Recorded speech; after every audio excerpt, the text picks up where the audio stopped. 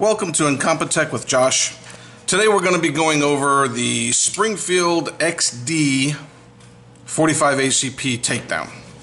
I've already checked it clear, but of course always no clip and no round in the chamber, so we're clear. The takedown is really simple with this pistol. Make sure your clip's out, obviously. Rack it back. Then there's this lever right here in the front. You turn it clockwise till it's facing 90 degrees straight up. See, it was this way, facing straight up. Ease the slide back. Pull the trigger. Remove the slide from the frame. The frame is done. Remove the spring.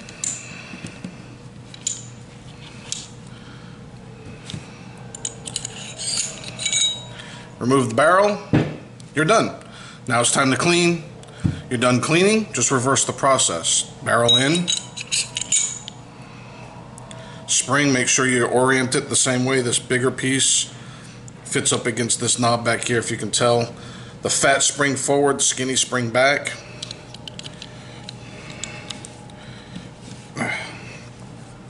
Now if you look here, you've got a slide rail and a slide rail. That's where you're going to start inserting the two together here.